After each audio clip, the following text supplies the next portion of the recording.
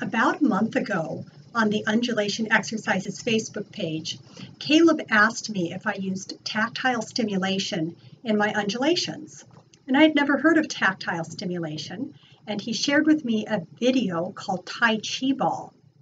And I've been working with this as a structural integrator, body worker. I use my arms a lot, and I think about my clients who work at a desk with a computer all day, especially those that mouse.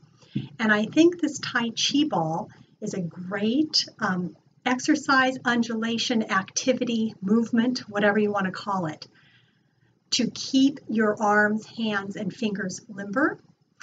And if I knew Tai Chi, I'd know which form, there'd be specific forms, but I'm very free form with this, being the undulation teacher, of course.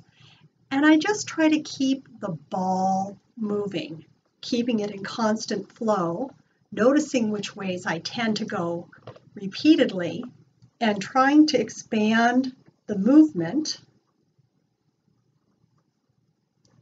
And instead of just thinking, oh, how do I increase my range of motion, it starts to happen more naturally. I'm using this nubby ball, which gives me a little bit of a massage, an added benefit.